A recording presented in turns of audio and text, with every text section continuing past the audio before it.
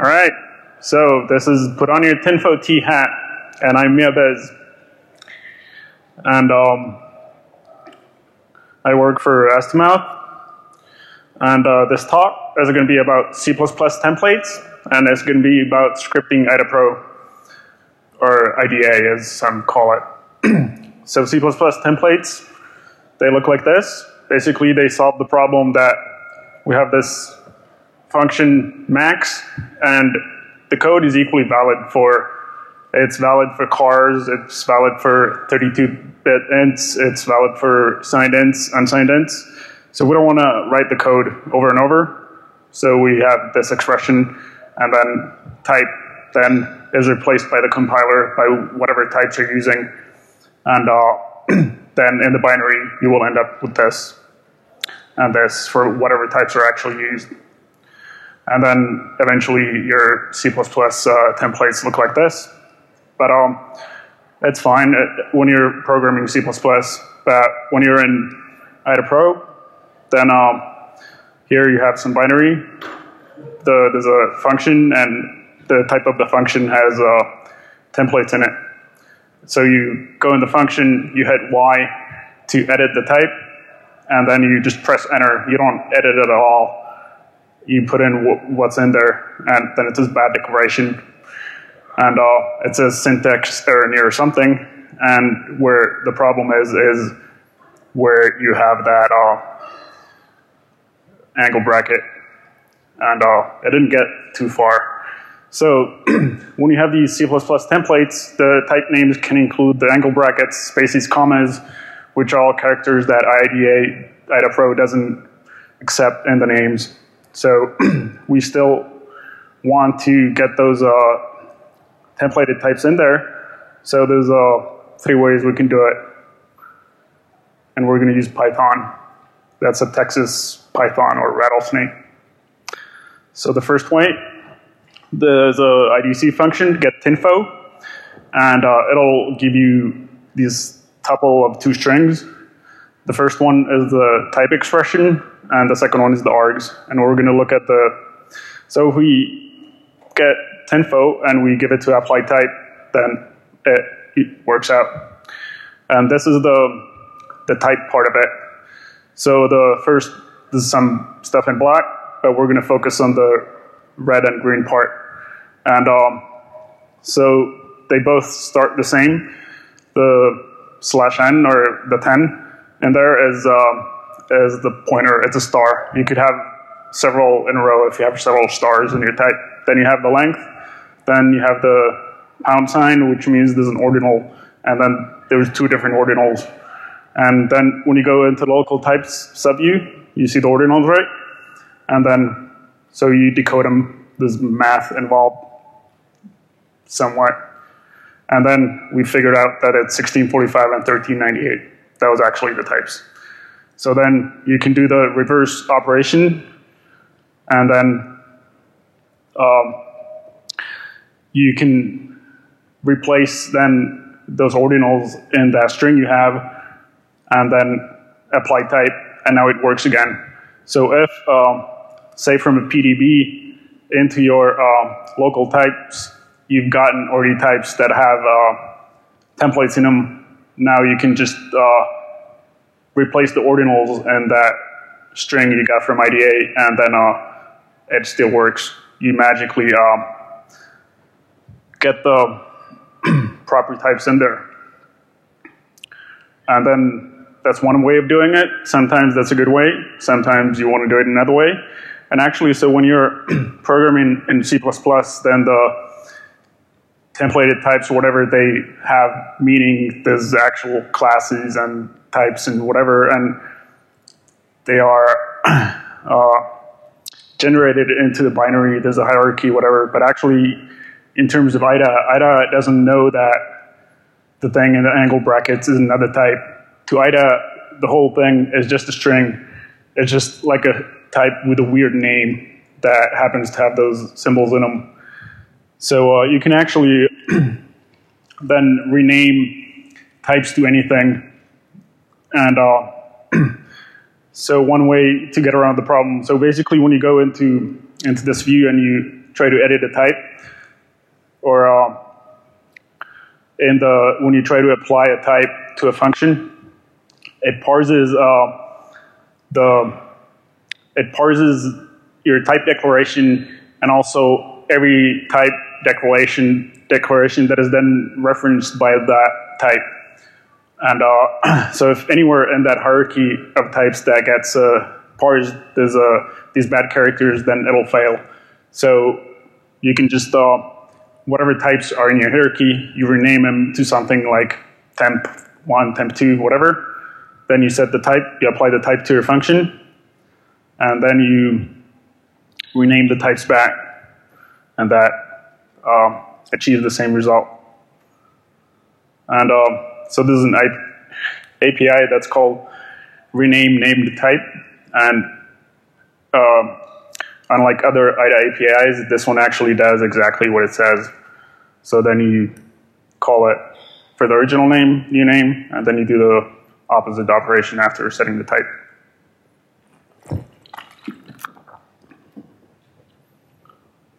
Let me see how much, wow. Okay. So then, the Infiltrate API, this is in hexphrase, I think. So you create a Infiltrate. So Tinfo is type info, and underscore T is just something that's on all of those types. And then you can call get name type on that Infiltrate, and where it says some crazy name lol, you can actually put in any string, and it'll create a Infiltrate that has that name. And depending on whether you actually have then a name with that, I mean the local type with that name, then when you apply the Tinfo, you get different results. But then so the VDUI is because much of the scripting for hexphrase is intended so that when you're in the decompiler window in the user interface, then you can do stuff to what's visible in the window. So so you have to then jump to the screen EA and open decompiler or whatever, and then you're able to get this VDUI object. And then to then change the types of your function arguments, then you actually you change the types. L-bar here is a local variable, so you change the types of the local variables that are the arguments. And when you do that, it then changes the type of the function itself. And there's the L-bar object itself has also a set type method, which would seem to do the same operation as going through the UI and then changing an L-bar's type. But that other set type actually does a different thing or nothing. And that's why you need to go through this VDUI. So here's the whole thing. You have to decompile it in there just to get it to open the decompiler window for you, because otherwise you can't get the VDUI. And wow. So then there's the return type of the function. And so right there I was changing the arguments, the local variables that are the arguments of the function.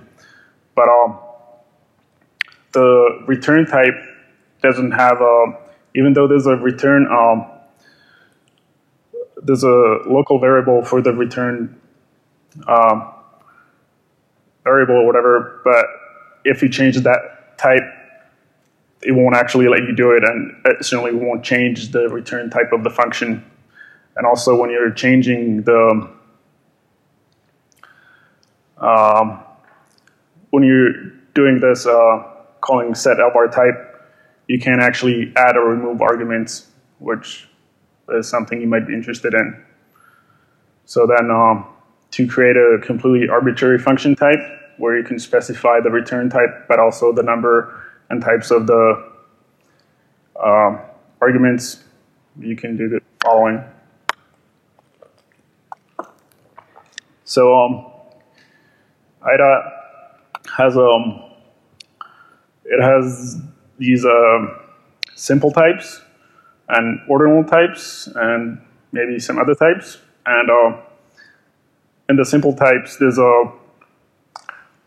like a 1 byte enumeration, and like 80% of them are weird stuff that you will never use, like the static volatile O-word pointer, or this other one, which obviously is not actually a type, but static volatile unsigned double, but so on. And so then you can create this your string that where you place these placeholders or markers into your string for the return type, and then for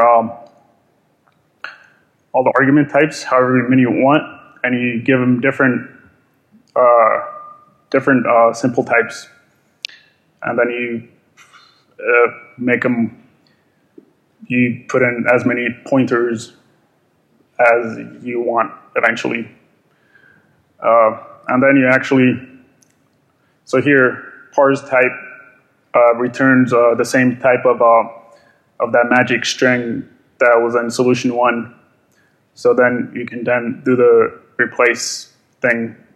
You can replace the however is encoded by IDA into the string the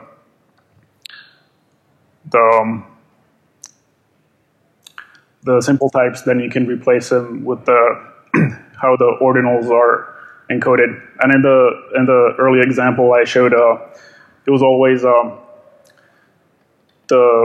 was always 2 bytes for the length of the. I mean, the ordinal was always 2 bytes, but for like the first 1,000 ordinals, it will actually be 3 bytes, and then 1 byte. So the length will be 3, and then beyond 4,000 or 8,000, the ordinal, when it goes above that, then it'll be 5 bytes. And then the math is slightly different, but you can then put in whatever you want. And then, so this, you can again create a tinfo T, and when you call deserialize on it and give it whatever the IDC get tinfo function returns, that actually,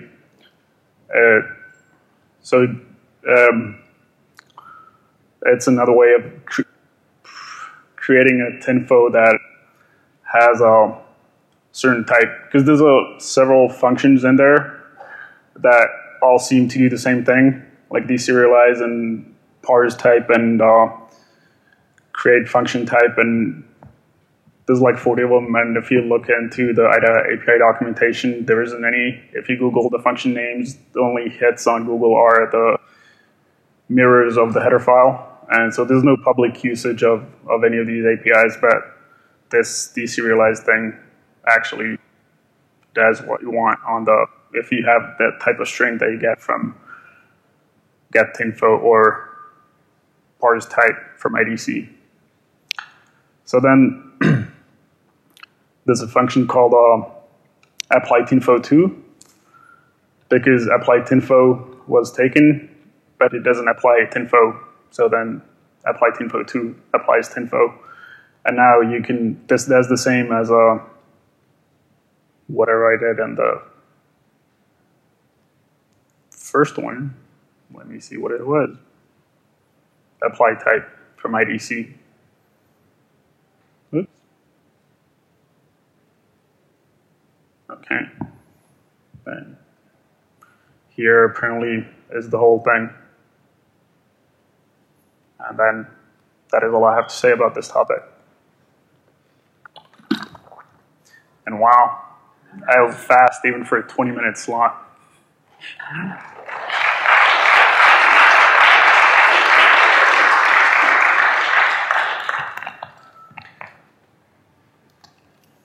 Any questions?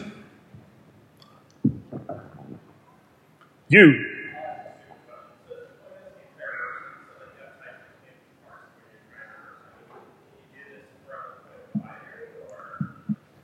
So the question is, like, when would you end up with these types that cannot be parsed?